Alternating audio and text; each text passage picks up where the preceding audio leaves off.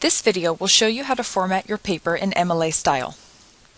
For MLA style, you need 1-inch margins, double spacing throughout your paper, your last name and the page number in the top right corner, a heading with your name, your professor's name, the class number, and the date in the top left corner of the first page, a title that's centered between the heading and the beginning of your paper, and finally, your list of work cited needs to be alphabetized, and the entries need to have what's called hanging indentation, which means that every line except the first line in each entry should be indented by 1/2 inch.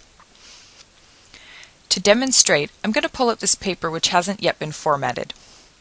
I'm using Word 2010, but if you have Word 2007, it's almost identical. We'll start with margins.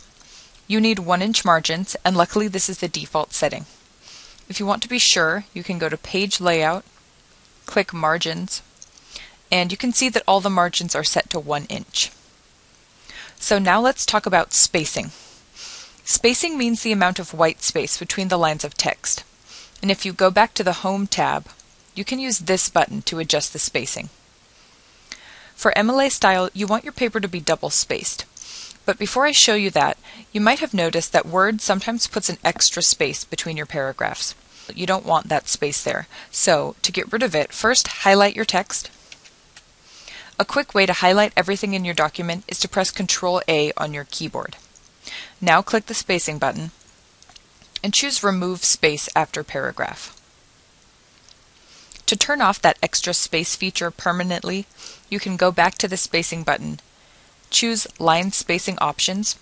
Make sure that under Spacing, before and after are both set to 0, and then just click Set as Default. Okay, getting back to our document, the text is still highlighted, and now we need to double space it. So to do that, I'm just going to click the spacing button again and choose 2. So that takes care of spacing, and now I'll show you how to put your name and the page number in the top right corner.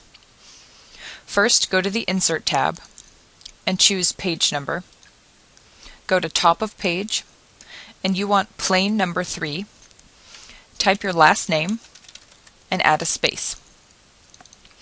And now this formatting has been applied to all of your pages.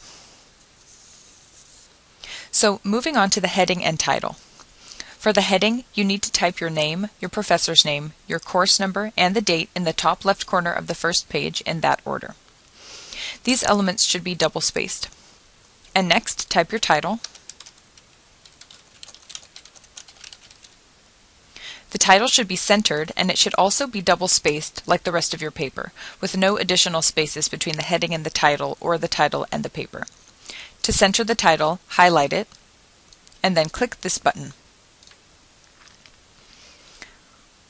So now we're ready to move on to our list of work cited.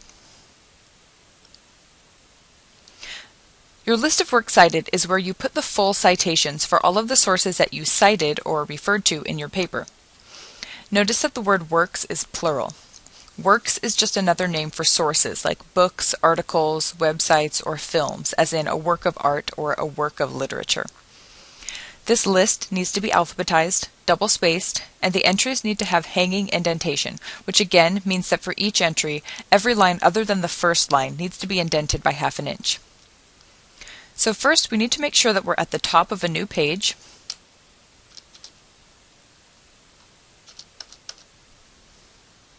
And we'll center the words work cited.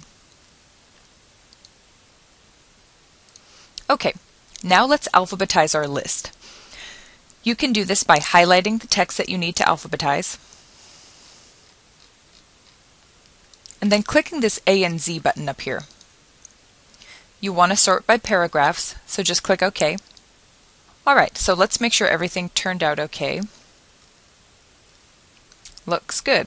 The list is already double spaced, so now I just need to fix my indentation.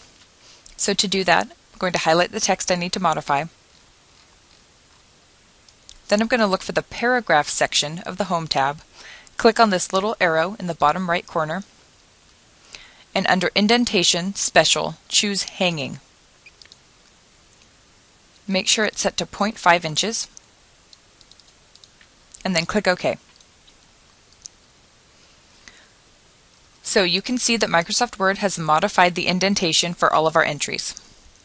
That's it, so congratulations, your paper is now formatted in MLA style.